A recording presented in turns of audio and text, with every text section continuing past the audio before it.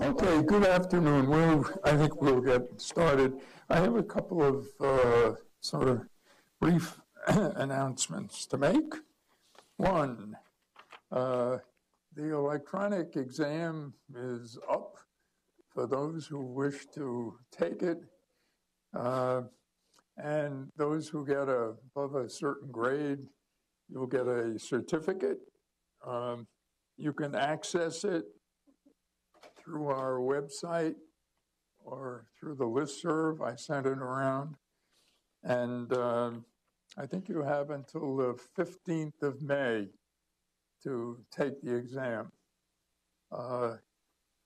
Someone has registered for it 3 times and didn't answer anything. And I didn't know whether that meant because the person was terrified at these terrible true and false questions. You shouldn't be, or maybe they just made a mistake and accessed the wrong thing. At any rate, that's that. So next week is the last session of this 12th year.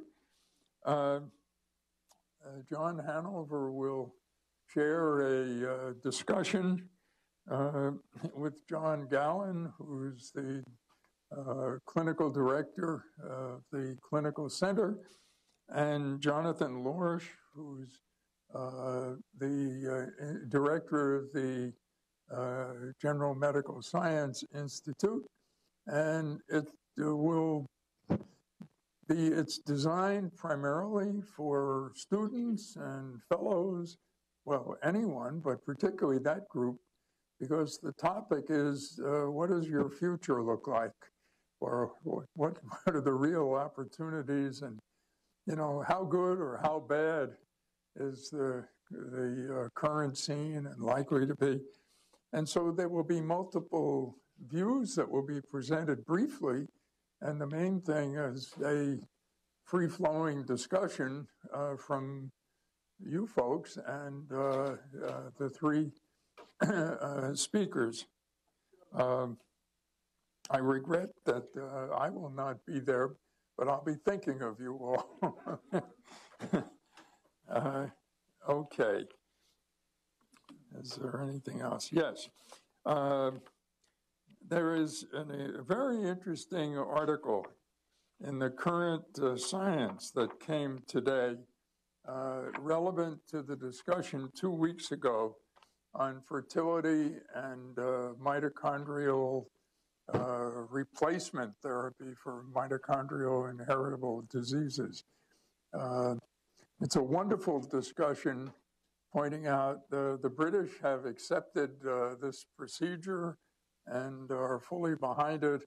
And at the moment, it's under discussion, intensive discussion in the United States.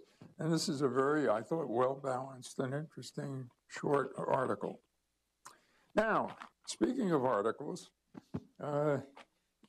today's program actually shows the virtue of reading outside of one's field. So one of my habits is when I can't sleep at night, I pick up a copy of one of the magazines that's been piling up by the side of my desk or so. And this happened to be the New Yorker of July 21st, 2014. A remarkable medical story. And one of the participants in this story is one of our speakers today, Sergio Rosenzweig. So I immediately went and looked up his work, which you'll hear about. And I realized, aha, this is a fantastic topic for demystifying medicine, because we have one of the world's experts here in glycoproteins and glycosylation reactions, and that's John Hanover. So that old saying of much is known, but unfortunately in different heads. So maybe if we get these 2 folks together, we can all learn a great deal about these rare, very rare diseases and what they imply in terms of mechanisms, in terms of how patients react and what opportunities are there for them Where is the, huh? Do you have, oh. So I just put down some of these of my thoughts, and suppose somebody has a child who has some extraordinary disease manifested by, strange behavior, activities, all sorts of different things. And nobody seems to know what's going on. The local physician, the local consultant, maybe the local medical school expert, they all do their best, but in the last analysis, they don't know what it is.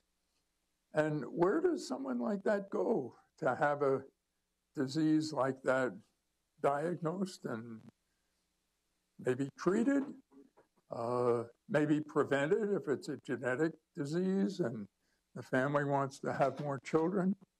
And what really happens when physicians say, I've never seen this before?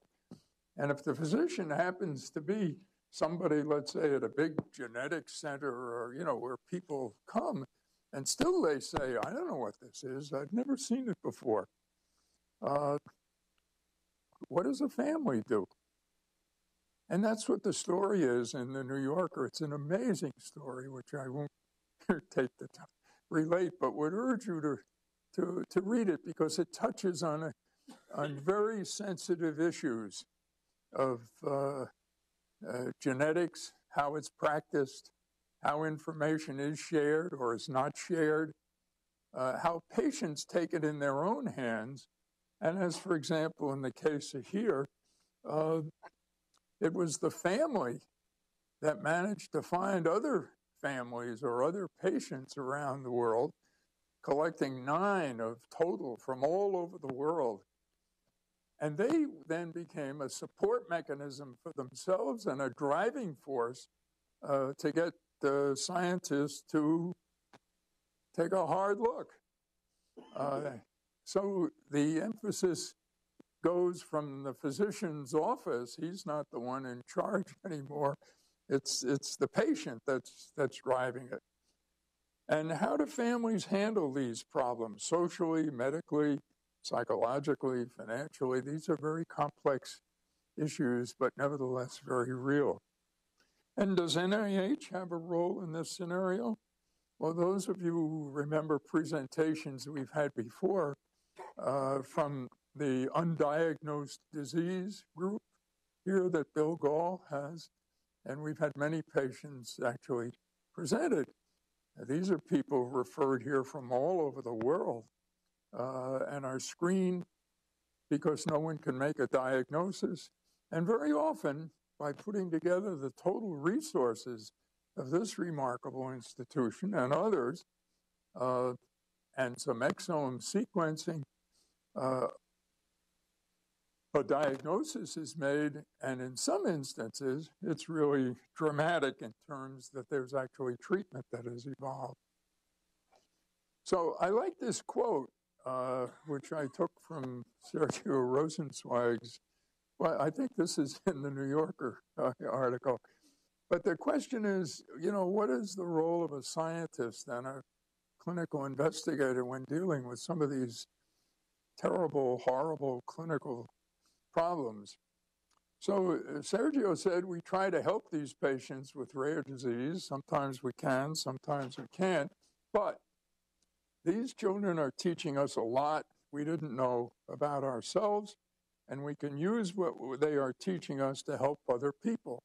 And today's session is an incredible example of that phenomena.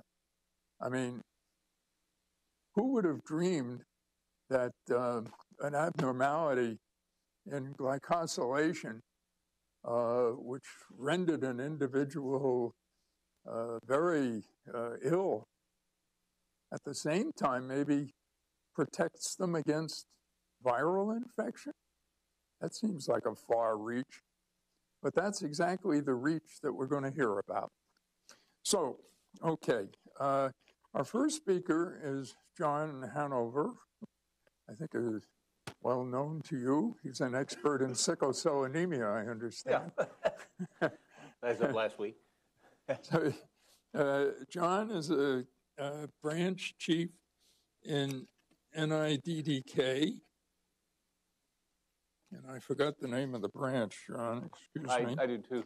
Okay. Cell and molecular biology. The Laboratory of Cellular and Molecular Biology. All right. Yeah. We don't worry too much about names. Okay. And then after John's speech, Lynn Wolf, who is a registered nurse, a nurse practitioner with the undiagnosed disease group here, is going to briefly describe a patient with the disorder that's going to be discussed.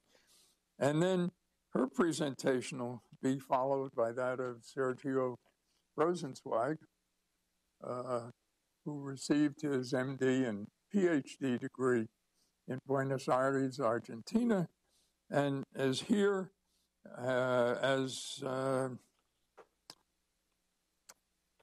director, right? He's director of the Primary Immunodeficiency Clinic and the head of the Infectious Disease Susceptibility Unit in the Laboratory of Host Defenses at NIAID. And so he will conclude the presentation, and we'll have plenty of time for discussion. Okay. Thank you, Win. Can I be heard at that volume? Is it okay with everyone? So as Win just said, the diseases that are associated with what we now call glycoscience are rare, but they're always very informative. And so I'm going to give you just a really broad overview first of what we know and how we learned it, and then talk more about the INGLY1 case. So we're going to talk about the CDGs generally, INGLYCANs and their role in quality control, and why they, in fact, are low-hanging fruit for many human diseases. I'll be talking about INGLY1 deficiency briefly, and then Lynn will talk about the clinical features, and then we'll finish with Sergio's work on on a related pathway, and you'll see that these two pathways intermesh very nicely in the context of the cell biology. Okay, so for those of you who don't know this, and this may be many in this room, we're really sitting in what has always been a hotbed of the glycosciences.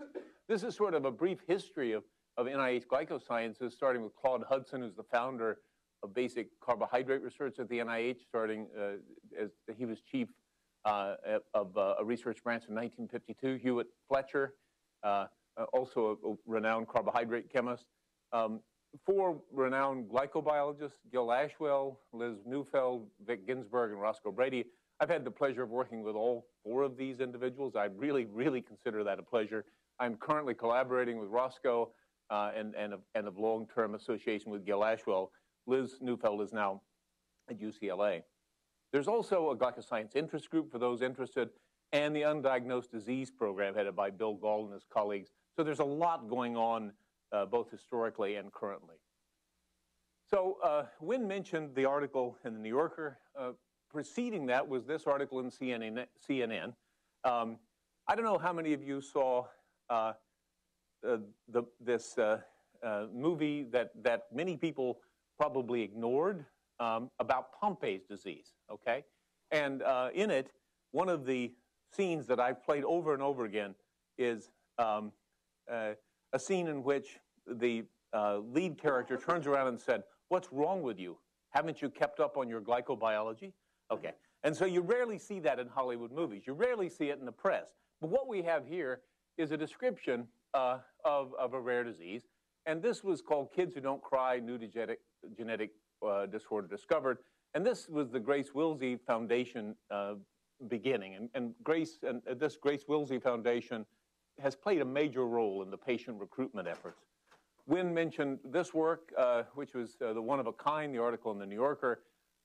This is Matt Might. I had the pleasure of meeting Matt at a glycobiology meeting. He actually came and hugged me because in my graduate work, I had discovered the activity that we're going to be talking about, the so-called NGLY1, before at least a percentage of this audience was born in 1979, okay? I don't know what percentage, but a percentage.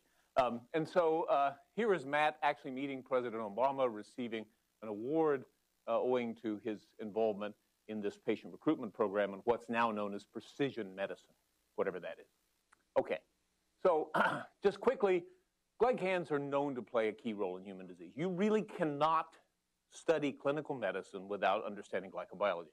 And that's my bully pulpit today. I'm going to say, many people get through medical school without caring, but in fact, even heparin, even the substance that is used to keep blood from coagulating is a glycan, right? And this is really for purposes of selling you that this is an important and emerging field. In fact, in this journal, it was actually considered biotech's new sweet spot, okay, owing to the discovery of new drugs that are in fact glycomimetics. Okay, so we have to go a little quickly today because we have 3 speakers. So I want to talk about mammalian glycoconjugates.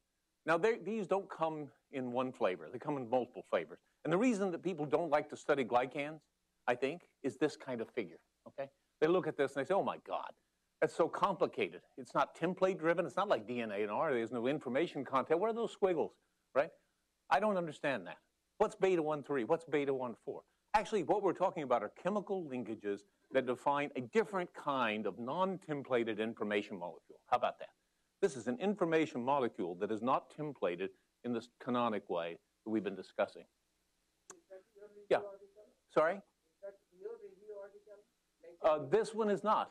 It's one of the few that isn't. I published too many reviews and not enough science papers, I think. But this one was a very nice review. I can get you the review if you want. It covers the field very well.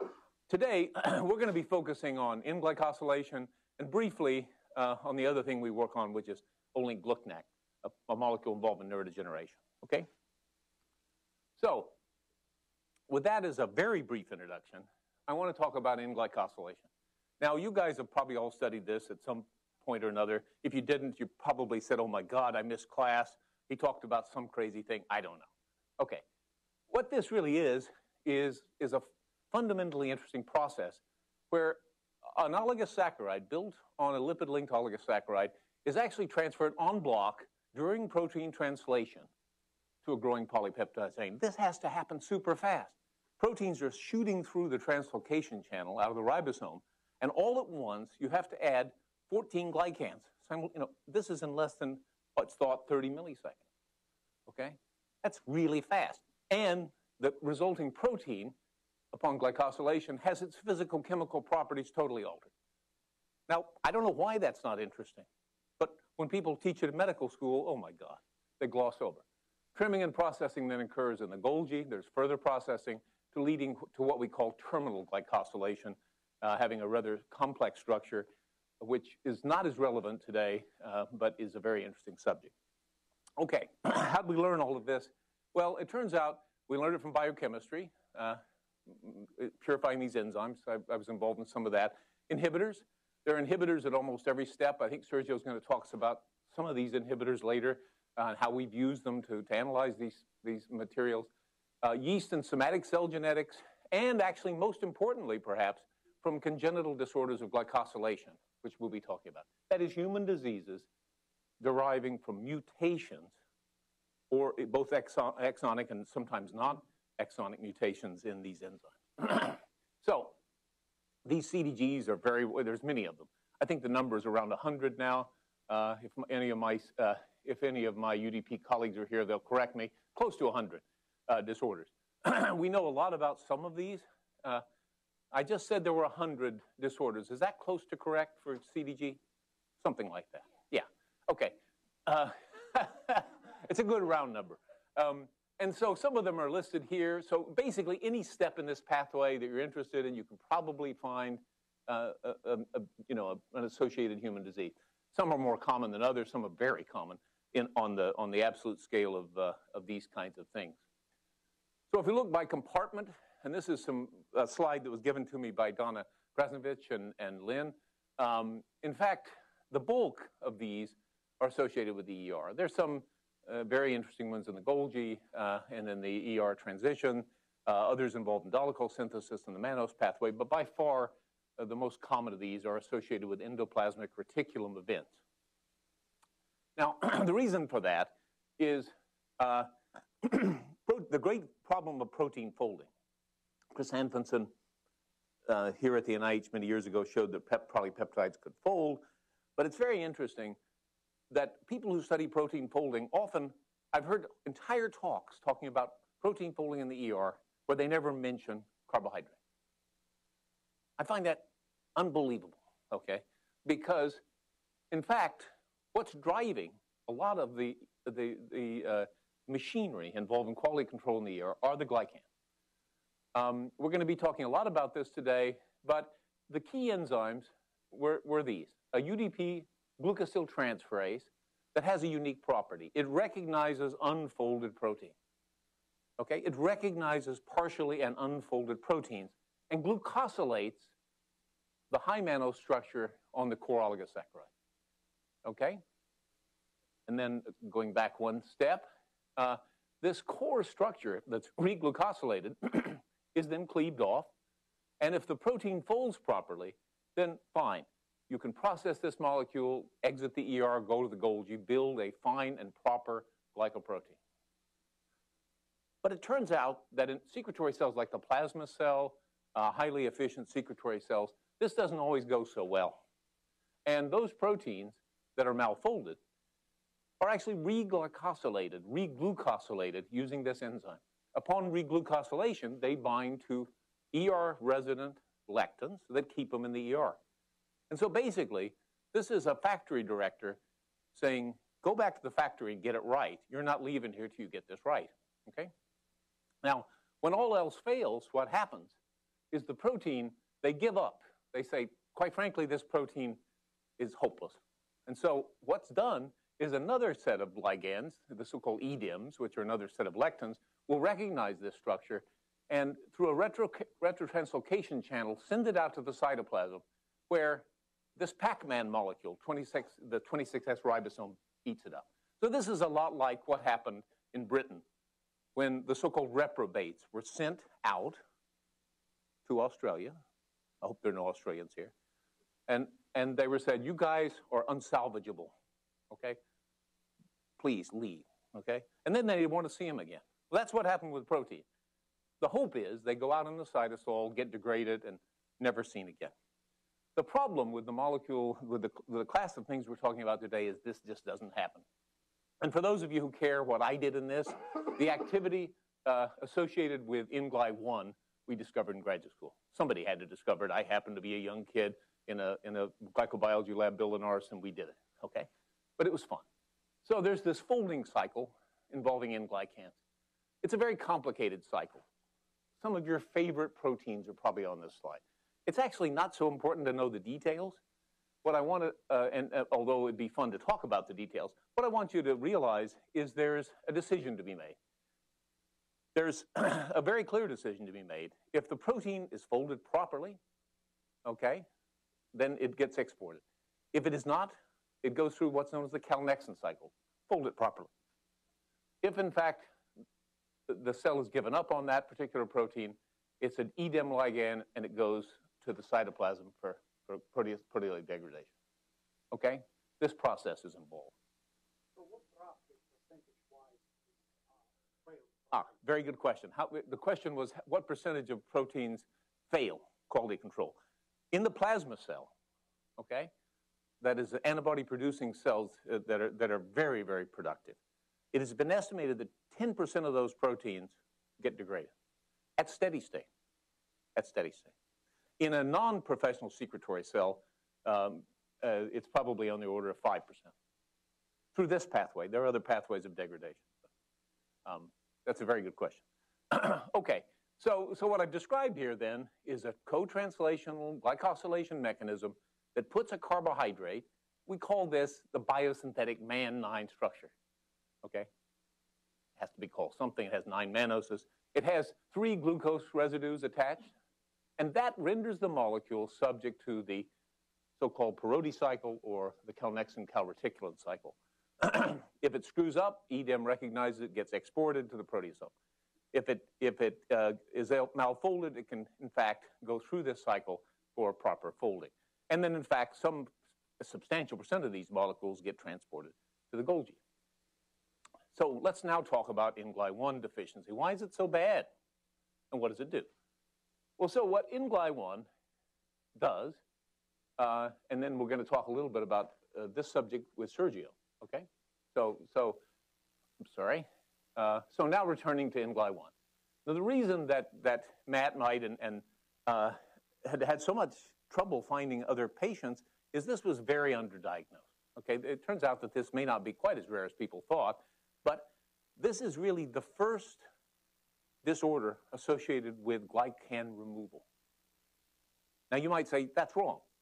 Lysosomal storage diseases emerge as a function of lack of removal, right? We've studied lysosomal storage diseases. But this is the first associated with a biosynthetic defect in the removal of N-glycans. Through whole genome sequencing, this is a very interesting story, which I think Lynn will tell better than I can, but it's a very interesting story in which a whole genome sequencing identified this mutation as an inherited disorder.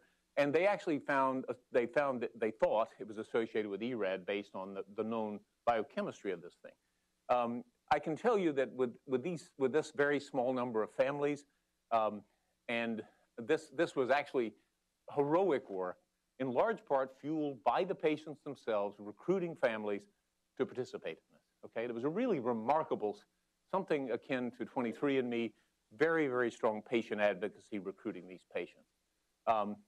Obviously, once the sequence is known, they sequenced the exome, and they found the defect rather simply in this case. So what does it do?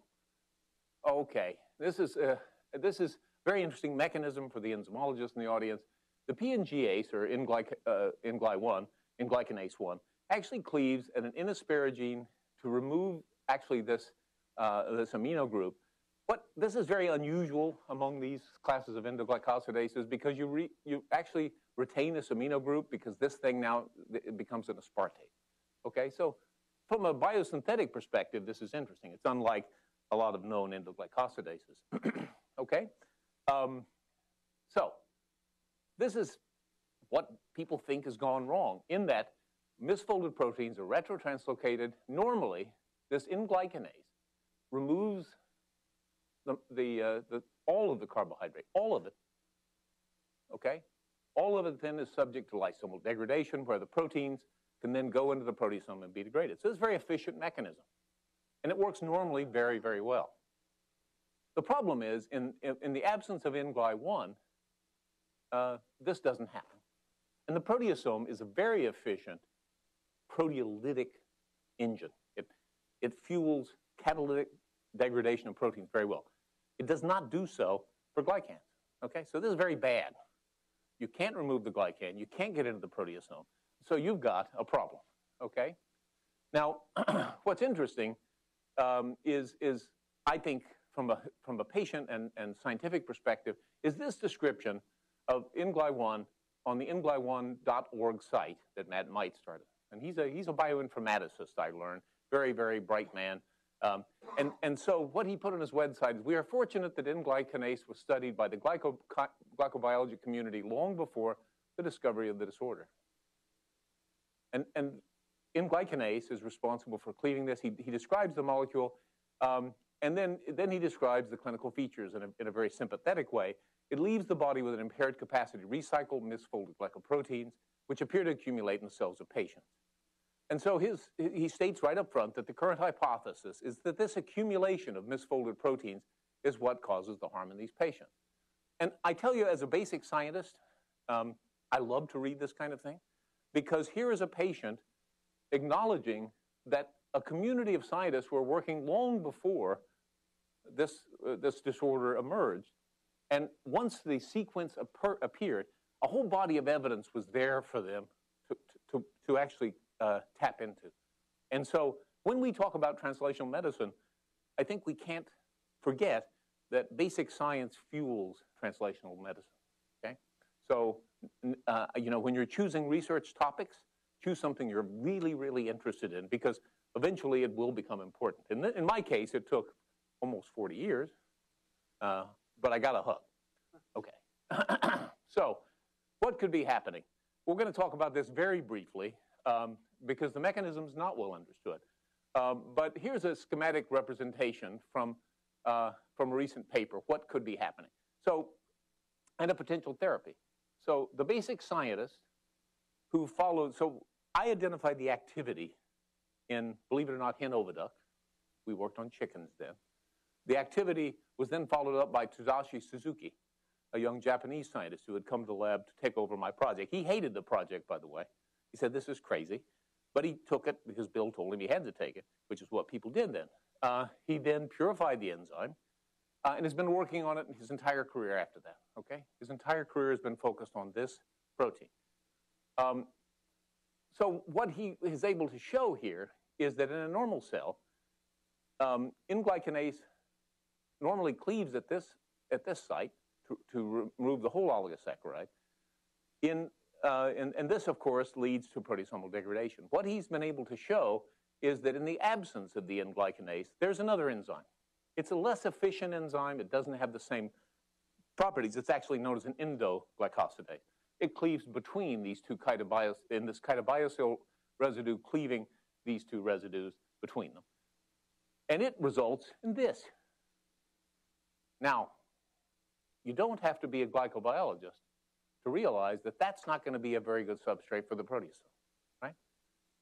Right? Because it can't enter the RPT, the ATPase channel involved in proteasomal degradation, and B, there's no enzyme that will cleave that in the proteasome.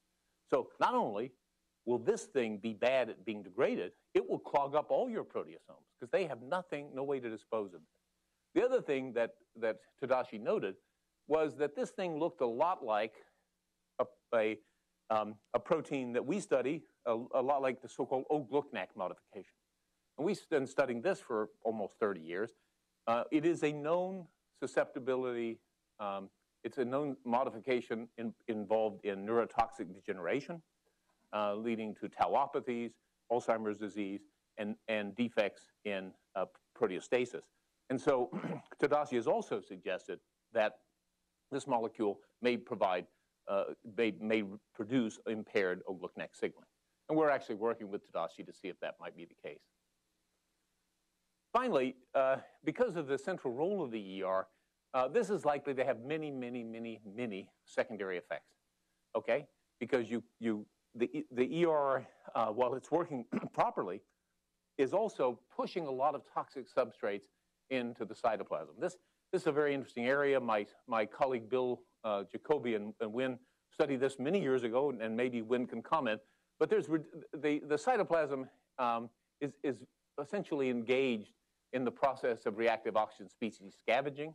Then mitochondria is critical to this process. And in fact, in the NGLY1 patients, there's very strong evidence that the mitochondria may play a role in oxidative damage due to the fact that these aggregates are being placed in the cytoplasm with no means of degrading them. Okay? So I'm going to now just quickly talk about the clinical features of NGLY1. And these are, I'm just going to describe them in broad terms. In addition to this global developmental delay, these patients have a lack of tears. And this was highlighted in the article itself. They make very few tears. Yes. Okay. Would you like to join us? Okay. So right after this slide, I'm going to be joined by Lynn's colleague who knows so much more about this. I was hoping I didn't have to go through the patient material, and I'm super happy about that. So maybe we'll see an example of the, I haven't seen Lynn's slides. They have a smaller head, and we're going to learn about that. They have impaired liver function, and perhaps some of the patients, in fact, have aggregates in their liver, diminished reflexes, and seizures. And so I'm now going to turn it over. Very good surprise. Yes. Yes. Yeah. So it looks like from your explanation that autophagy is not involved in utilization of those toxic aggregates. Well, so normally autophagy is not involved. However, we know from our work on Glucoprotein that it probably is involved when you cleave down to the single monosaccharide. And interestingly, if you inhibit that glycosidase, you can actually correct a lot of the defects. That's a very controversial finding, I learned yesterday. And so not everyone believes that, but autophagy is a very likely mechanistic contributor. So, oh, okay. Changes in the liver. Yes. What causes change in the ear? I mean, in the eyes to prevent tear formation? We may talk about that too. We had a group meeting about that 3 days ago. And your guess is as good as ours. I have some ideas, but it's a good question. So let's hear this, and then maybe we can answer the questions together about Inglyworm. Okay? Yeah, I can use this. Sure. There's only a few slides, I believe, and I apologize for Lynn. She had a family emergency. My name's Christina Lamb. I'm a clinical fellow, and I see patients in the clinical center, Building 10. Thank you. This one's your laser. Yeah. Okay, and what's next? Just this one. Yeah. Great. Okay. With congenital disorders of glycosylation. And so I will try to present Lynn's slides here. So this first slide is just the article where the very first patient with N-glycanase deficiency or N-Gly1 deficiency was published. It was published in the Journal of Medical Genetics in 2012 in actually a paper that was more focused on the efficacy of exome sequencing in likely genetic conditions.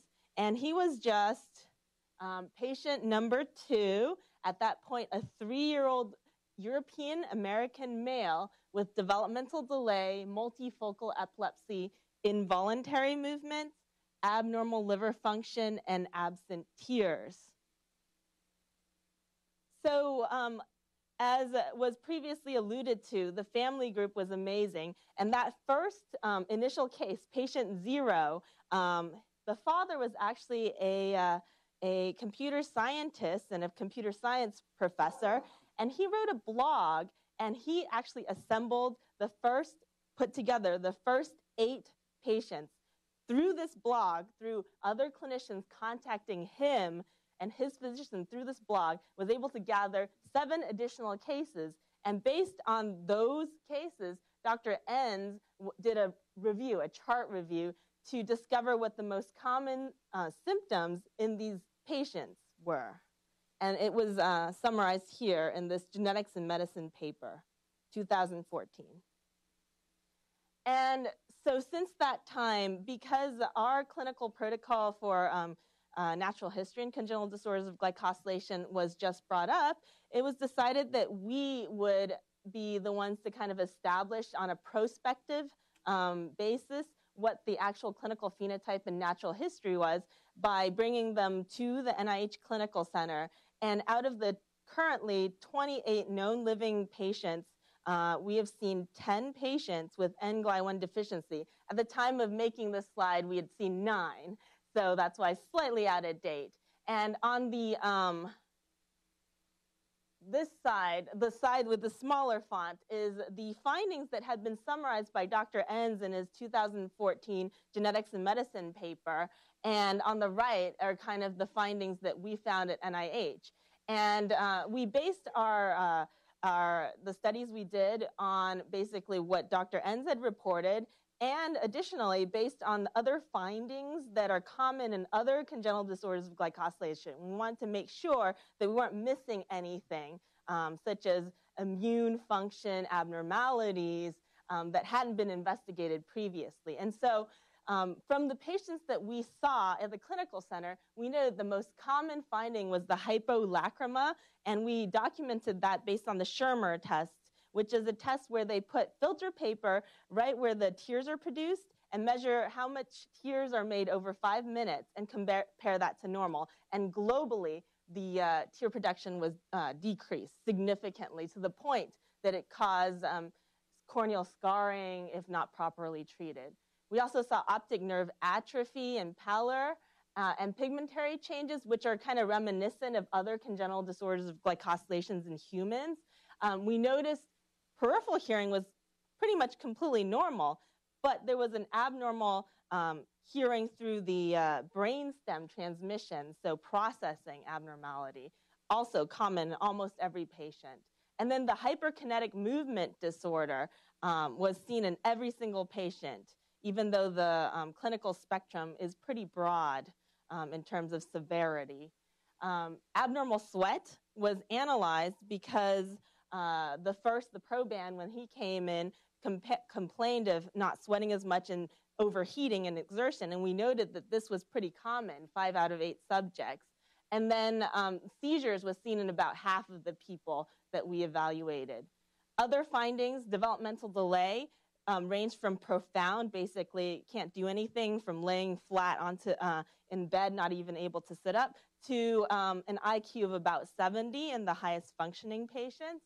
And we had delayed bone age and demyelinating axonal and sensory motor polyneuropathy in a majority of the patients, which is also reminiscent of other congenital disorders of glycosylation.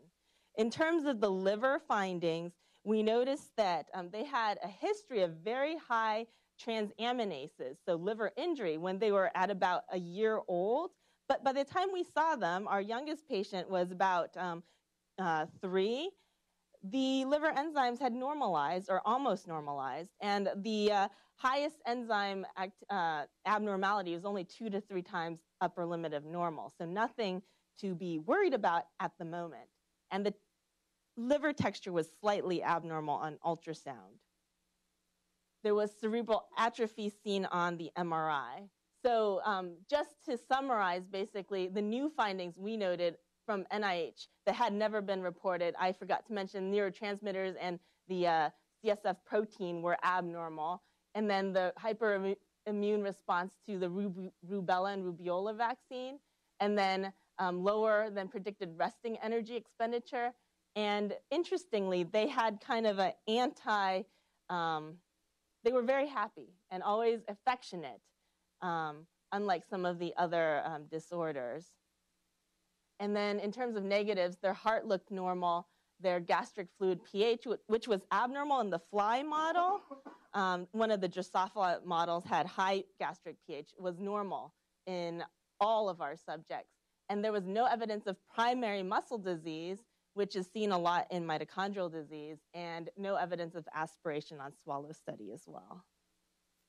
And this is proband. This is patient 0 here at his first evaluation, seen under a different protocol, I think age 3, and then following that age at age 6. And you can see that he's pretty hypotonic, so he has low muscle tone, which is kind of depicted by the open mouth and flat faces, but and he's in a wheelchair, he can't walk, and his nipples, it's just a shot of his nipples. In other types of glycosylation defects, a lot of times they're inverted, but in this case they're not, so it's not a complete overlap, but they are slightly wide-spaced.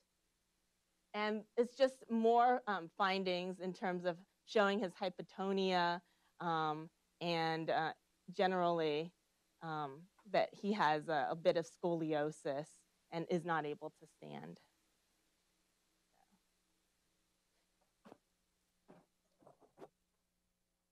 Okay, I think we have time for a few quick questions on the NGLY1 story. Then we can come back at the end of Sergio's talk. And were there any other questions that we could answer that emerged from this? So what glycoprotein is involved? Is this the N-glyco1 for loss of pair? Repeat, please. Is it the N-gly1 mutation? Yes. Yes, these are all NGLY1. These many of these are either transheterozygotes, but they show insufficiency for NGLY1. So the mutation is in the sugar part or in the protein part? The enzyme is essentially basically either hypomorphic or absent in these. So it's the actual enzyme that's deficient. Yeah. A far-out question, but any link between the happiness and the lack of tears? Wow. You want to feel that one? I don't know about being able to answer that. I don't know about being able to answer that question. I think the lack of tears, we don't know why. There's several hypotheses. So clinically speaking, when we saw these patients, we saw a lot of peripheral neuropathy and auditory neuropathy, and there's a question of autonomic neuropathy, dysautonomia. And so we're still investigating if that is the mechanism. But it possibly, because like you guys had talked about earlier, a lot of the secretions are glycosylated, such as the mucins and such. So it could be maybe a secretory issue, and that's really still being worked up. In terms of the happiness, that's actually kind of, there's a couple things involved with that. When we did neuropsych testing, socialization on the testing was globally, for every single one of the patients we tested was their highest function, and motor being their lowest, which is interesting. And they're sort of anti-autistic. They really engage with you, but I don't know why. Sorry. Okay. I'd like to ask, sort of curious, there was a liver transplantation performed in one of these children? What was that all about? So one of these patients had a liver transplantation at 18 months of life, and the reason at that point was they thought he may have had hepatocellular carcinoma. So what happened was he had elevated transaminases. He was being treated for seizures, so they checked his liver enzymes. They were significantly high, and then so he had a liver biopsy that showed fibrosis. And then they did an MRI, and the MRI finding found that there was a lesion that was suggestive of hepatocellular carcinoma. And so, and he also had a high AFP, but high AFPs have been seen in other patients with NGLI1 without lesions in their liver. And so they did chemotherapy, and they treated that. And then after that, because of the fibrosis, they transplanted him. But after the explanted liver was looked on, in pathology, the lesion had been completely necrotic, and so they couldn't find any cancer cells in the liver. It's not the sort of thing one particularly wants to do. Yeah. We have a question in the back. Wait, can you use the microphone? I was wondering, do the patients, how do they communicate? Because it sounds like they don't really have that much speech.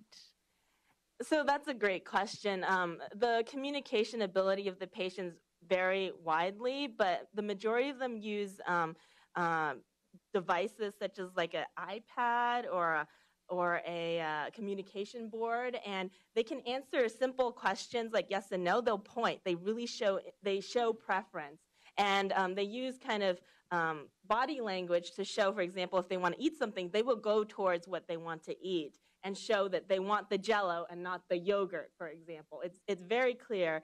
Our patient that we have in-house this week actually can speak up to 5-word sentences. So, and then there's a few that actually are pretty, with the IQ of 70, can talk.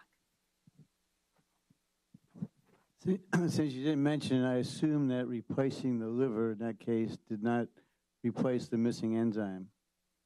Again, a good question. So it did replace the enzyme in the liver. So the liver thus far has looked great.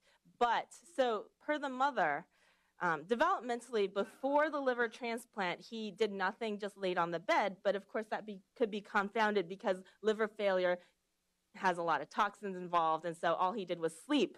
But then after the liver transplant, 3 days later, mom said he woke up and sat up for the first time. However, when we saw him 6 months out of transplant, he still had movement disorder. He was still significantly developmentally delayed, although he did progress from the time he transplanted.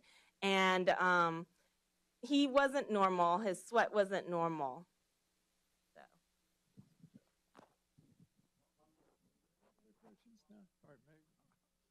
So, do you know how long these patients live? Is it like... So our oldest patient that we've seen is 21 years of age, and none of the cohort we've seen, we've only seen these patients for the last year, have passed away. There have been in the literature reported about 4 cases that passed away within their first 3 or 4 years. because of epilepsy complications. But besides that, they seem to be doing well otherwise, so I'm not sure. So you're going to tell us, is this an autosomal recessively inherited characteristic? So I rushed through it, but as you could see from the tree, this is inherited as an autosomal recessive.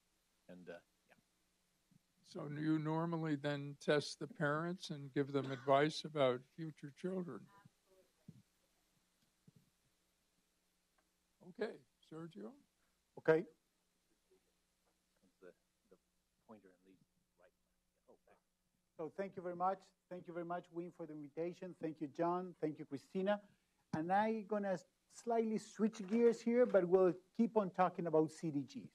So Win insisted that we bring patients. For different reasons, we didn't bring the patients, but I'm going to kind of reenact the encounter that I have with this family after I get a microphone working.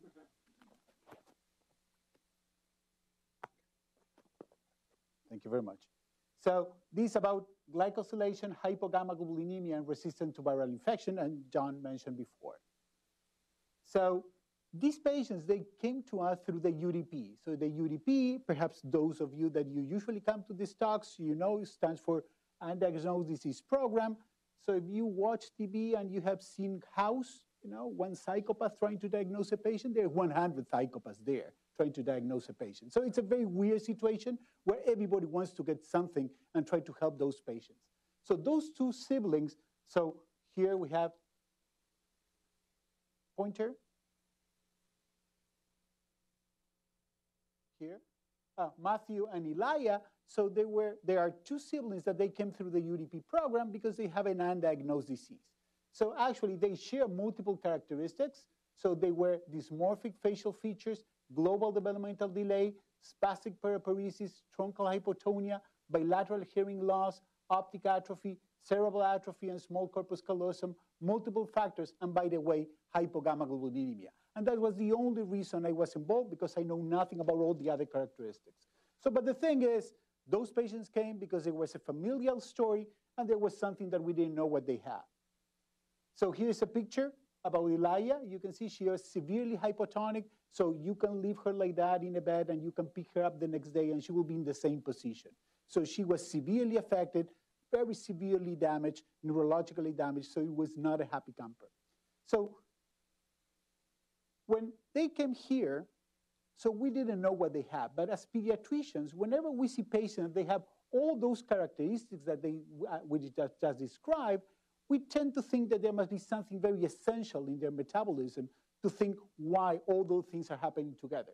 So, or they're the world champion of bad luck, that they have multiple diseases, or they have just one that affects all those pathways at the same time. And in this case, they have just one disease. And actually, as pediatricians, so the people have taken the canonical approach, and they thought this has to be a CDG problem, it has to be a congenital disorder of glycosylation, and they did the canonical studies. And those are serum carbohydrate deficient transferring, and they did it multiple times. You know, they did it once because it has to be a CDG, they do it twice, three, and they couldn't find anything wrong because this CDG is not picked up by this method of that test. So then they went forward and they did a urine thin layer chromatography, and they found this accumulation of sugars. So it's not because they were diabetic, they were peeing a lot of sugar. Not any sugar, not just glucose, it was a tetrasaccharide, 3 glucose and 1 mannose. And that by itself was diagnostic of a particular type of CDG. Actually, in this case, CDG type 2B, that's a lot of debate about nomenclature, but just keep in mind they were not diabetic, they have kind of sugars in their pee, but they were not the typical that you have in diabetic patients. So this by itself helped to diagnose the disease that then was later confirmed by Malditov, and here you can see whatever we found in their pee of these patients, this particular type of glycan disorder. So now I know that already John has took you through the whole pathway. I'm going to take just a minute and a half to refresh your memory about that. And actually later you can buy my book, Glycosylation for Dummies, $14.95 outside. If you don't sleep, it's going to be $13.95 for you. So the idea, as John said, so glycans, they're kind of 14 sugars together that they're synthesized here in the ER. we start outside at the cytoplasm, we start adding sugars, we complete 7, and then we flip it over to the inside part of the ER, and we complete 14 sugars. That's the basic structure of the N-glycan. So glycosylation comes into flavors, O-glycans, N-glycans, we're just focused on N-glycans. So here we reach the 14 sugars. Then, as John said, in 13 milliseconds, we transfer those sugars to asparagine in the protein, and then the process starts, then the show starts. So keep in mind that 50% of our proteins, every protein that you mentioned, we said yes, no, yes, no, yes, no, because 50% of our proteins, they're N-glycosylated. So almost half of our proteins, they're gonna be N-glycosylated. So glycosylation is very important. So we have to be sure that whatever exits the ER, exits the Golgi, it's proper, it's adequate, and it works properly. Why? Because the N-glycans help to the folding of the protein, the conformation of the proteins, the solubility, how it works, how it's recognized, and how it's degraded.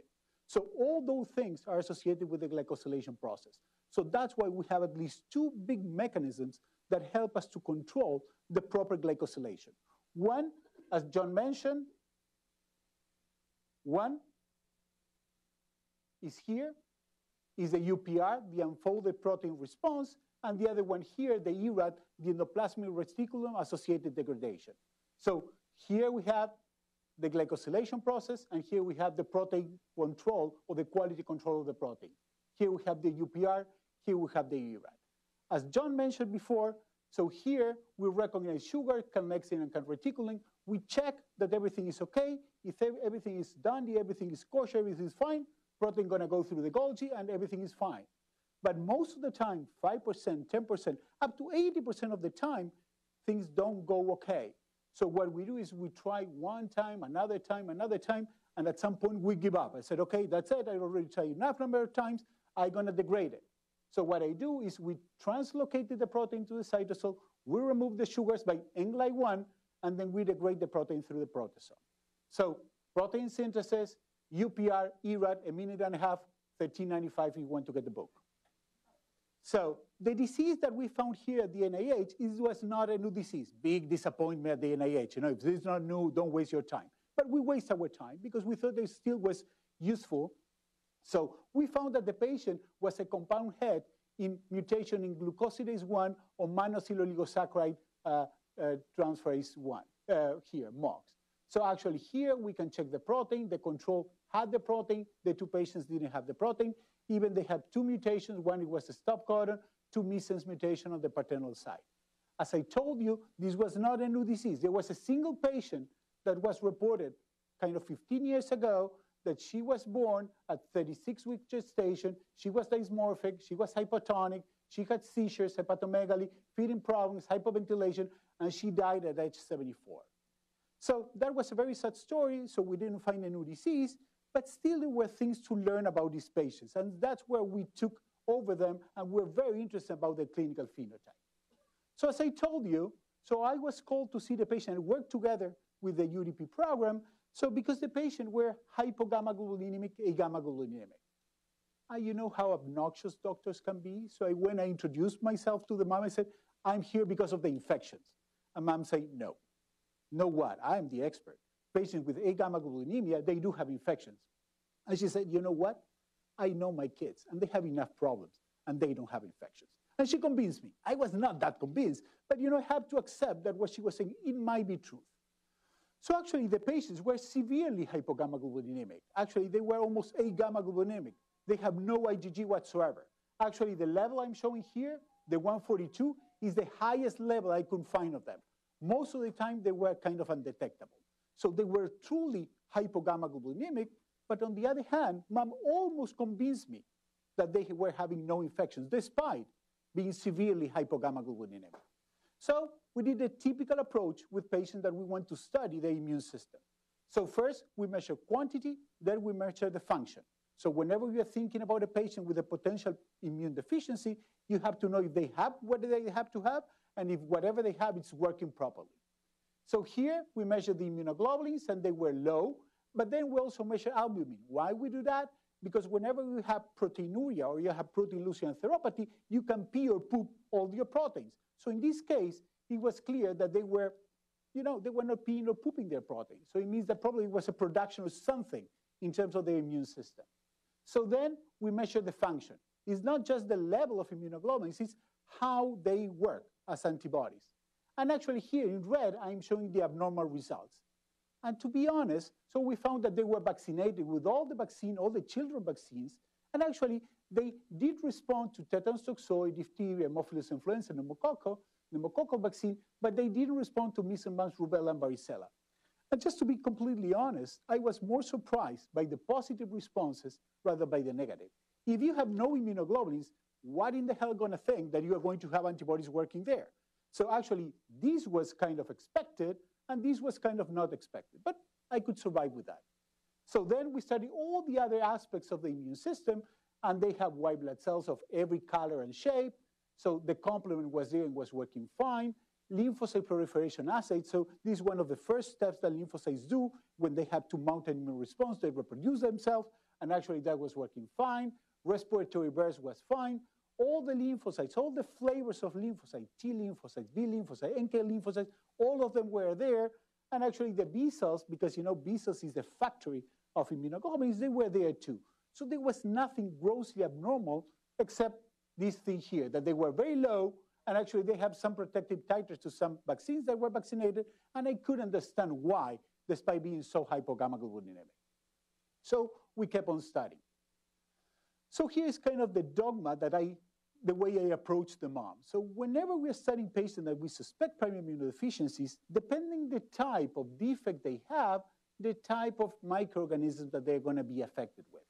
And patients that, for example, HIV patients that have a T cell defect, they have pneumococcal pneumonia, they have CMV infections, they have toxoplasmosis, they have candida infections, and they have a mavium. And this is because they have a T cell defect. Now, patients that they have a B cell defect, or they produce no immunoglobulins, so the antibodies do not work, usually they have bacterial and viral infections. But in this case, to my surprise, these guys, they have no infections whatsoever. And that was kind of a big surprise. So again, we took a kind of a canonical approach. We just went step by step, just try to learn why these patients were so severely hypogamma-globulinemic and why they were having no infections. So we already noticed that these patients, they did have B cells, but we never check about plasma cells. Keep in mind that B cells are okay, but the big factory for immunoglobulins are plasma cells. They do not circulate, they're in the bone marrow. So we went to the bone marrow of one of these patients and said, okay, perhaps what we're going to find is MOD cells. MOD cells are constipated plasma cells. So it means they have the immunoglobulins inside, but they cannot poop it out. So they have it there, but they cannot release them. So I said, okay, this is what we're going to find. But we were wrong. We found normal numbers of plasma cells, and they were not constipated whatsoever. So, there was not a plasma cell defect. So then we said, okay, let's follow John Hanover approach. So these patients have a glycosylation disorder. What if, because of the glycosylation disorder, they're producing immunoglobulins and they're just degrading them because they are not properly glycosylated? So we check the functionality of the UPR, and here we test that the UPR was working fine. So we use different tricks to do that. We usually measure BIP or GRP78, so it's a stress sensor. So we checked that the UPR was working fine, and these patients didn't have any stress in the ER. So there was nothing wrong in the UPR. The UPR was not stressed. So we said, okay, that's fine, but it's unlikely they're going to be stressed and degrading a lot of immunoglobulins. But wait, it might be the ERAD. The problem might be that because they cannot properly glycosylate or the glycosylation is not adequate, they might be translocating everything to the cytosol, and they might be degrading it there. Actually, I was wrong again. The ERAD was also normal. So there was nothing there. So I said, okay, there's something that doesn't make sense. So inside their body, they are severely hypogamma-globulinic. Outside their body, everything looks to be working fine. So then we start to see, okay, what happens if we take the B cells from their body and make them work outside their body? And actually here we found that they produce a lot of immunoglobulins. So we ruled out that there was a production problem where we took their B cells and we put them to culture in a petri dish, so they produce a ton of immunoglobulins, actually more than the normal control. So there was not a problem of production. Production of immunoglobulins was fine. So then we said, okay, we said that the glycosylation is so important because it's related to the conformation, to the folding, to the half-life. So there must be something that perhaps those proteins, they might be less, they have a selective disadvantage, and they must be more easily degraded. So we stressed the proteins at different temperatures just to see if there was something that's going to promote their degradation, and nothing happened. The immunoglobulins were fine in terms of different stress at different temperatures. So we didn't find anything there either. So then I said, okay, there must be something wrong. Perhaps in their body they're producing abnormal immunoglobulins, but outside they're producing normal. And no, we confirmed that the glycans that were attached to IgG, they were absolutely abnormal. This is a normal glycan attached to IgG, and these were the glycans that these guys were producing, that they are very high in mannose. So yes, we're sure that we're working with the same cells that before, and outside the body, they were working exactly the same that they're working inside the body. So then we said, okay, we cannot put the cells inside their own body, but let's go to another biological system. And we wanted to try what was going on with the immunoglobulins of these guys. So what we did is we took rat mice that they're severe combined immune deficient mice, so they do not recognize proteins, they don't mount immune responses, nothing. And we injected them subcutaneously with normal plasma, and plasma from the patients. And we wanted to measure if the half-life, that is something that's related to the glycosylation process, was different. And eureka, here's what we found. So while the normal immunoglobulin half-life from the normal individual was 21 days, the patient was 6 days. So they were producing, so they had B cells, they had plasma cells, they were producing immunoglobulins, but they didn't last long enough. Why? Because they have a glycosylation disorder, and I will show you later that that precludes those immunoglobulins to last long enough.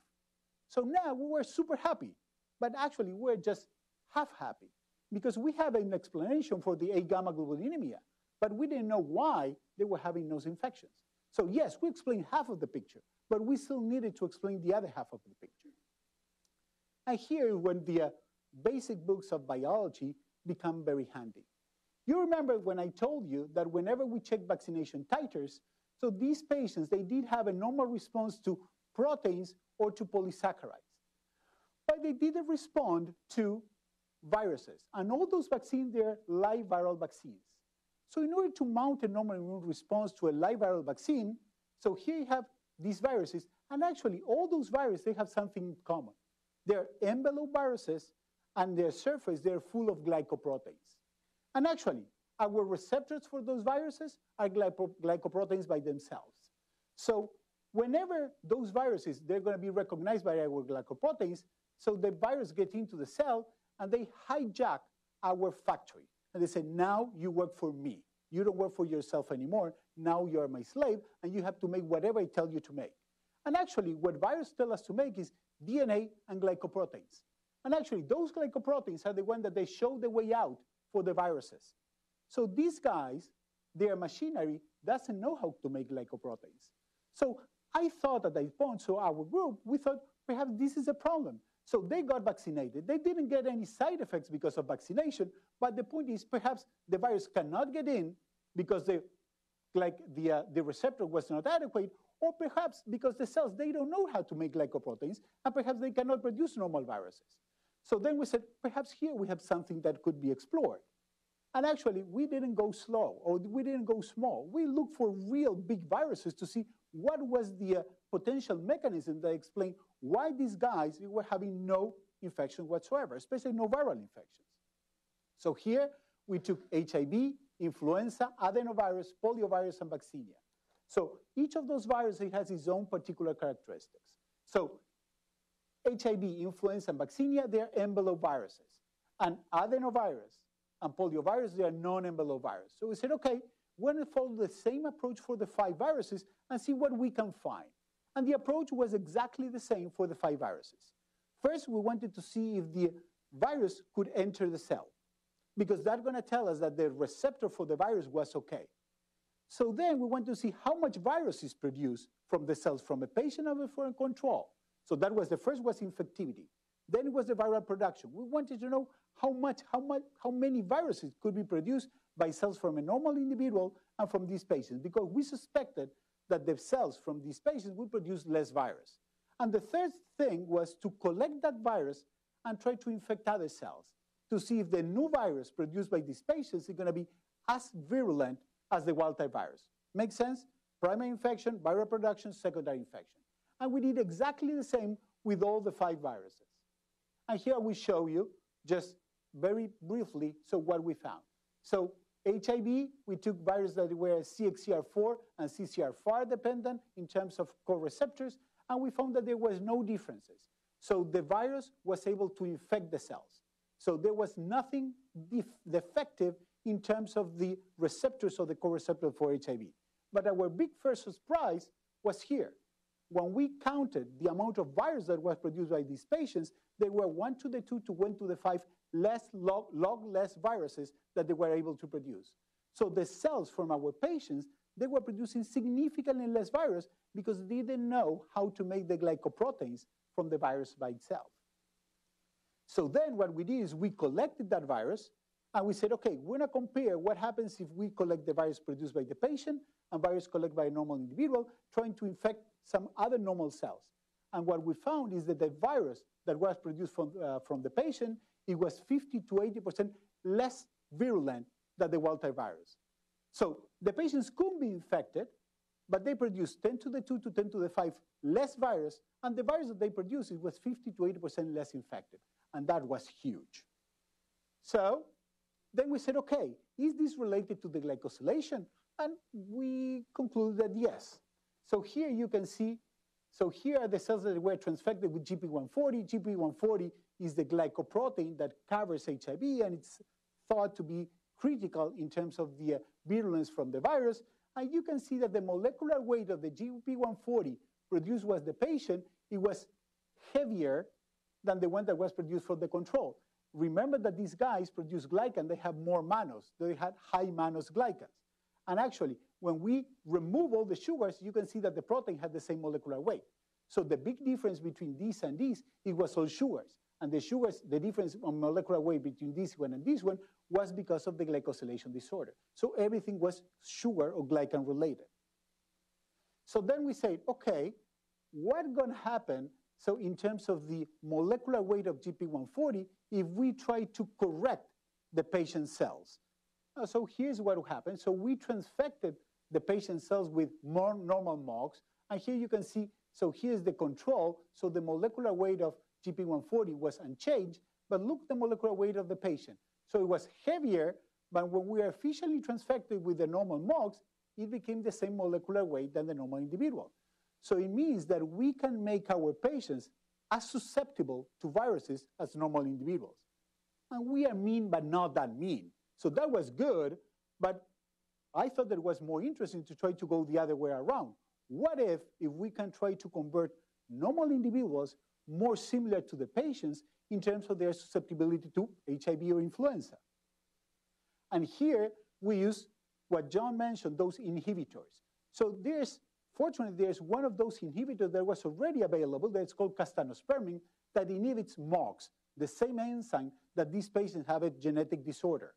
So when we treated, look here, when we treated the control individuals with castanospermine, look what happened to the molecular weight of the GP140. It became as heavy as the one that the patients have. So what we did is we converted normal individuals in CDG type 2B individuals in terms of how they manage viruses. So that was interesting, and we thought that there has some potential because we think that this really has potential in how we can address viral infections, especially epidemics. So it could be influenza, it could be Ebola. So you can have an interesting tool in order to manipulate glycosylation and how we face different kind of infections. So then the reviewers were very demanding and they wanted us to work with a real virus. We did that, we worked with a real virus. And here it is, when we transfected the cells from the patient with the wild-type virus, and we were dealing at that point with a real virus, look how more infected the HIV became. Because all the other experiments were done with vectors, here is what the real thing. So yeah, it was risky, but it was worth. So then, okay, we already found that we were able to produce that with HIV, but said, what happened with another very prevalent virus like influenza? So then we went to another kind of testing tube, and we generated monocyte-derived macrophages, and we tried to infect those cells, so the cells from the patients and the base from controls, with influenza virus. H1N1, the strain from 2009, the very aggressive one. And to our surprise, the cells from the patient were almost non-infectable. We have a lot of trouble trying even to infect the cells from the patient. These guys, and just let me tell you another part of the story. So mom didn't want to vaccinate them with influenza, and they never got influenza. And they didn't have titers. And actually, we proved why they didn't get influenza, because we couldn't almost infect their cells, because these guys probably have a defect in their receptor that doesn't make them susceptible even to influenza. So these patients were kind of refractory to influenza because you need a glycoprotein receptor in order to bind the influenza virus. So we were super happy here, so we moved to the next virus, adenovirus, and we did exactly the same approach. So primary infection, viral production, secondary infection. I'm showing you here just the secondary infection, and everything was as expected. So we said, you know, because those viruses, adenovirus, is not an envelope virus and doesn't have any glycoproteins, so we didn't find any difference. These patients were equal as controls in terms of their susceptibility to non-envelope, non-glycosylated virus. So there we did the same thing with poliovirus, another non-envelope, non-glycosylated virus. I said, okay, everything is fine and dandy. Let's get one more shot. Let's go for the last envelope virus. I said, oops, we screw everything here. Because this virus, vaccinia virus, is an envelope virus. And we were not finding any difference between the patients and the control. But again, books is where they become very handy here. So vaccinia is the only envelope virus that doesn't have any glycoprotein. So it's not about the envelope, it's about the glycoproteins. So that confirms us that actually it wasn't the envelope, is where the glycoproteins, the one that were driving their resistance or their lack of susceptibility to different viral infections. So here, just to conclude, so we came up with two models. So one model was for why they were hypogammaglobulinemic. So whenever you are controlling the half-life of your immunoglobulins, there are kind of two different types of receptors that they manage and govern the half-life of the immunoglobulins. One that tends to protect them, the FcRn, that kind of endositose and protects the IgG and then makes it go out, and the ones that they are more prone for degradation, Fc gamma receptors. The thing is that these Fc gamma receptors, the binding of the IgG is mannose dependent. More mannose you have, more binding to those receptors. And remember that these patients had high mannose. So this is going to be a normal half-life. But keep in mind that these guys, instead of having this type of glycan, they have this type of glycan with a lot of mannose. So our hypothesis was, and we confirmed that by surface plasmon resonance, so they were binding to the Fc gamma receptors more than the other ones, and they were degrading, so that's why they were showing shortened half-life of the immunoglobulins. As for the viral susceptibility, so we came up with a model too. So here to the left, you have infection of white type cells. So here you have glycosylation-dependent viruses, and here you have glycosylation-independent viruses. So here you have, so it took me a lot of work to make those receptors different color than this one. So pay attention to that and appreciate that. So glycosylation-dependent viruses, they're recognized, they infect the cells, they produce a lot of viruses, they infect other cells, and blah, blah, blah, until the immune system shuts down the circuit and just completes and closes the infection. With glycosylation-independent, same thing happens. But here, in our patient cells, the story is completely different. First of all, they have different receptors. So whenever they try to infect, the virus is identical, but the receptors are different. So the cell is hijacked, but they do not produce as many viruses as the wild-type individual. And the virus that is produced is different than the wild-type because this cell doesn't know how to produce normal glycoproteins. And the new virus, in this case, and I insist on that, in this case, was less infective. And this is what happened with the cycle of viruses that they're envelope and glycan-dependent. For the glycan-independent, no differences. When we wrote the paper, we were very careful to say we are on the bright side of the street. So these patients were less susceptible to viral infections, but it's just a matter of time until these changes of glycosylation going to produce a virus that is more aggressive or more immunogenic. And there's where the N-gly patients came us to rescue from our hypothesis, because now we found that those patients, whenever they are immunized with MMR, they have hyper responses to certain viruses. They don't get more infected. They don't get side effects. But instead of getting a response up to here, they get a response up to there. It's out of the charts because the glycans, that they are the immunogenic part of the viruses, they are different because they don't know to produce normal glycans. They produce the glycans that they can. And the glycans that they produce in terms of the rubella and ruveola, they're more immunogenic than the ones that they are produced by the wild-type virus or wild-type cells. And this is what we are focused now on studying. So that's kind of close the circle about, we were very enthusiastic about the MOX patients because they were less susceptible to virus, but we knew that at some point, we're going to find a virus that's going to go in the other direction. So I'm going to take the credit, but these are the people that really worked. So you have here the people at the IDSU, the people at the UDP, Lynn Wolf, David Adams, Hugo Vega, and Neil Burkle, that's not here anymore. Miao He, that did all the glycosylation studies, people at Frederick, Kathy Calva did a bone marrow biopsy, so people at the Tony Fauci's group, that they did all the virus studies, so all the HIV, sorry, and the vaccinia studies, influenza studies, poliovirus study, people at the NADCR, that they did the adenovirus study. Oh yeah, I have to collaborate with a lot of people that they have expertise in every particular virus. And then we have the people that they did surface plasma resonance, the mouse studies, my wife that did the statistics, so immunology service that did the flow, the LHD, and the PAD clinic that was instrumental in terms of bringing those patients and allowing us to see those patients through the UDP program. So just to conclude, 1982, Bill Clinton, is the economy stupid? Okay, that's fine. So just to set the mood of how kind of statements. 1995, David Ho, there was a huge HIV study, said, is the virus stupid? At that time, people didn't know what was the problem with HIV. And he was the first one to recognize, is the virus the one that's producing the problem. In 2010, they said, no, the problem is not the virus, and it's not the economy. The problem is the immune system, that it's not recognizing everything. And actually, I think that all of them were partially right and partially wrong. The point is, we are hijacked with the viruses.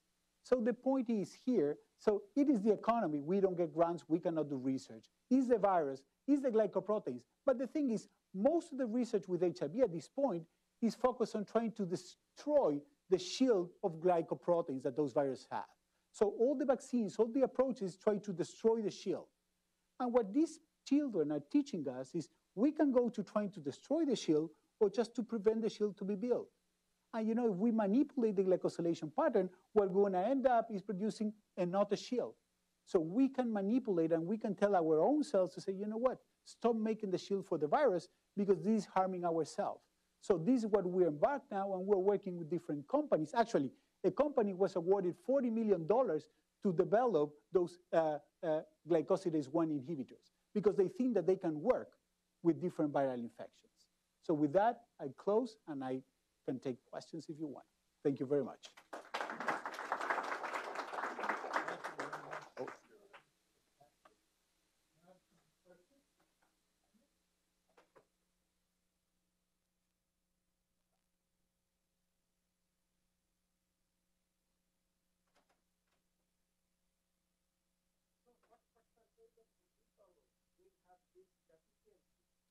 So percentage, if in the world there are 7 billion inhabitants and we are 4 patients, so make the math. So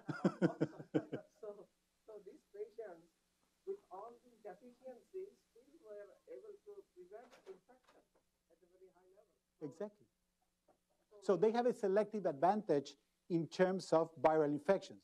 But keep in mind that they have a lot of neurological deficits that they do not help them very much. So they are blind, deaf, neurologically, with a very severe neurological deficiency. They have swallowing problems. So they have a lot of other problems.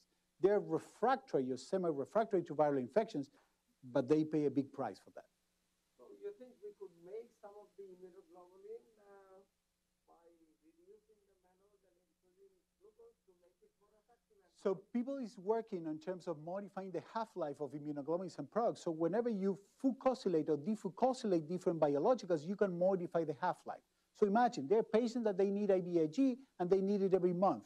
If you can modify the glycan pattern, perhaps they will need it every 2 months or perhaps every 3 months. So there are different things that you can do. I can read his mind.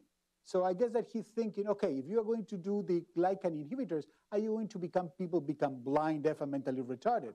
So one thing is to have this genetic problem during embryogenesis. One thing is we're already grown-ups, and we inhibit the pathway for a week or 2 weeks. It's completely different. I was reading your mind or not? Right. Yes. So, but what would be the side effect? I can tell you, so because it has been tried. So actually it was tried with castornospermia in HIV. And actually they tried, it was before there was HAART. So before the good treatment for HIV was available, so they were trying those glycosylase 1 inhibitor. The main side effect, flatulence. So as long as you are not with the same patient in the same room, I think that is kind of okay. You can survive, they can survive with that. Nothing else beside that. So it's a doable, it's an acceptable kind of side effect. Smelly, but acceptable.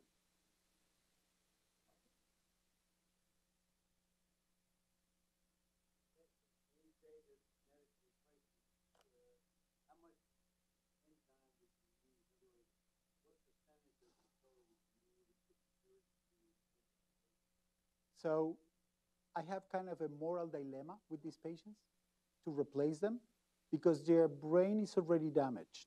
So I don't know what I was going to replace. So their susceptibility to viral infections, what I want to make them regain.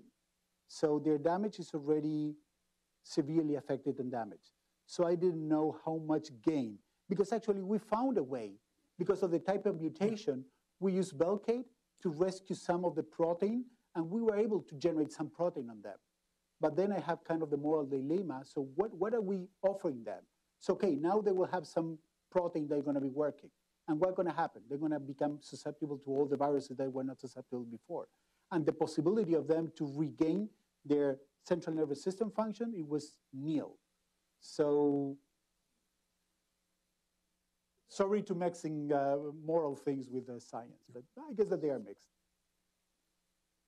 So what is the spectrum of viruses which you're thinking of? So in this case, they have to be viruses that have glycoproteins as the susceptibility factor or the virulence factor. So, but we cannot make predictions what's going to happen with each virus. So we have to test each virus by itself. So each virus with each of the CDGs to see what happened with the combination. You remember that at the beginning we said that 50% of the proteins are glycosylated. So in every pathway that has 10 proteins in a cascade, half of them are going to be glycosylated. And I don't know if the change of the glycosylation going to completely abolish the function, it's going to make it to work more or to work less. So it's impossible, at least for me, to predict what's going to happen with the combination of each virus with each CDG. So in this case, it has to be tested in an individual case, each virus for each CDG. So we have a great example with this patient with MMR and chickenpox that they didn't have any side effect on one hand and they didn't mount any immune response. On the other example, the NGLY patients, they didn't have any side effect, but they were hyperimmune to them because this is what we're testing now. We believe that the glycan that is attached to the epitope of the rubella and rubella, it makes it more immunogenic. So what we're thinking, again, those are the things that we're learning from these patients. So you have vaccines that are not great. So what if we can use coadjuvants to modify the glycosylation pattern in order to become to produce vaccines that are not that immunogenic to becoming using more immunogenic? And you wanted me to talk about patients. You have had to see the face of the mom when she realized how much we learn from their patients. So keep in mind that this mom is a mom of 2 children that they're blind, deaf, mentally retarded, and perhaps they're nonverbal, and they have perhaps 50 words total, one of them. The other one is completely nonverbal. When I told her that her kids were teaching us how to face, or they're giving us options in how to fight HIV and influenza, she was really happy. And that made me happy.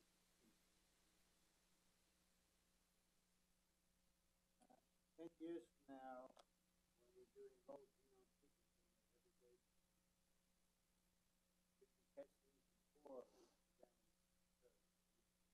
so these patients were born already severely damaged, as the other patients. So I guess that perhaps neonatal screening going to be too late.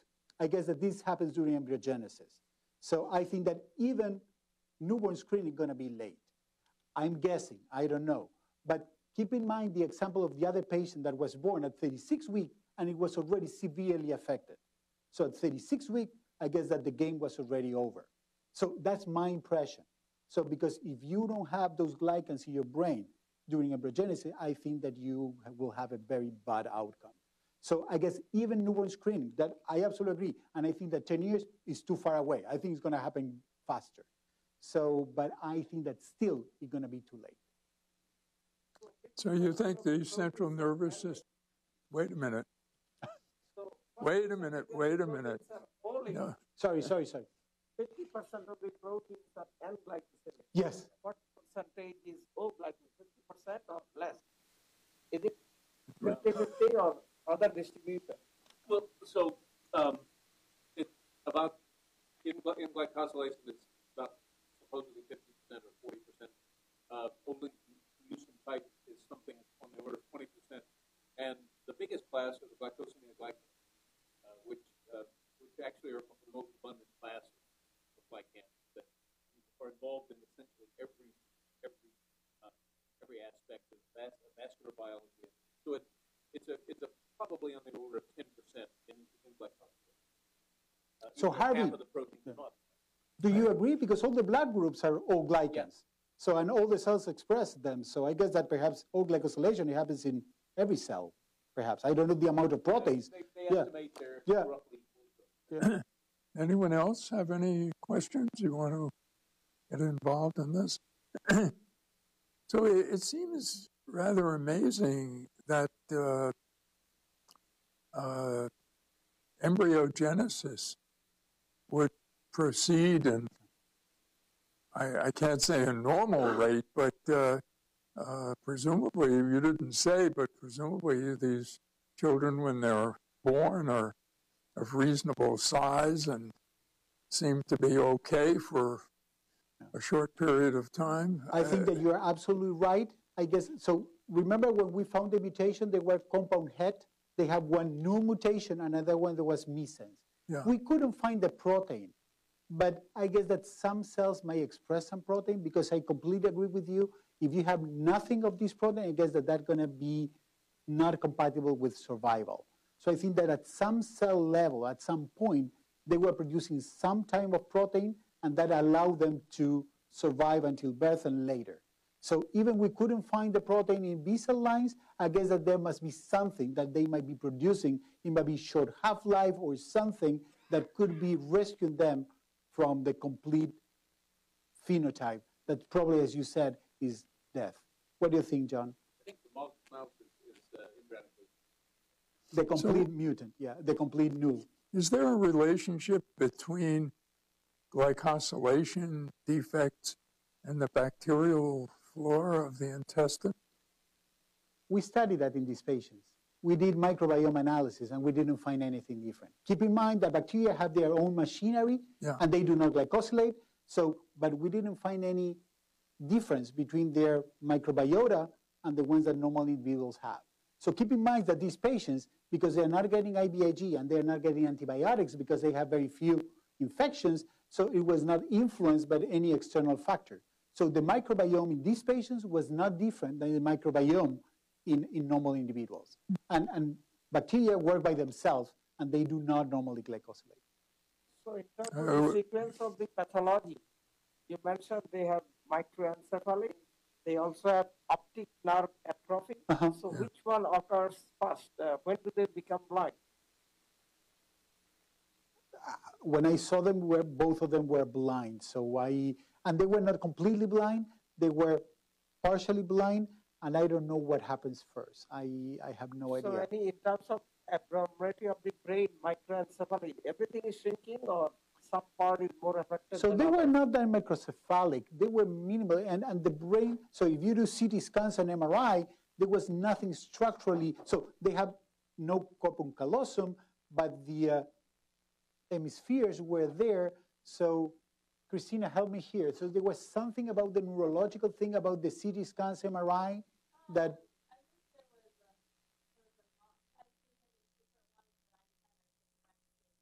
Could you repeat what she said?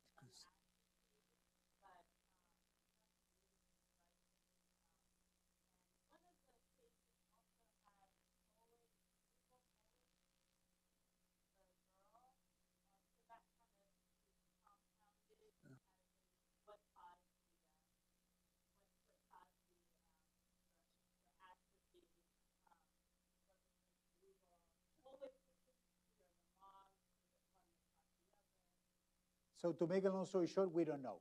So the thing is, they had some cerebral atrophy and the small corpus callosum, and so there are 4 patients total. So I guess that each of them makes it 25%. So, and I have no idea about the sequence, what was first, if the blindness of the cerebral atrophy. I guess that they might happen at the same time, but we have no idea. So what we can tell you, this is not a progressive disease. So it means that the way they are born, so things do not progress, do not get worse. So with what they are born is how they survive. Okay, well, I think we...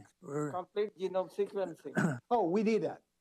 Yeah. All right, listen, I want to thank you on behalf of all of us. That was really extraordinarily exciting and a whole new dimension to many of us to think about. So thank you very much.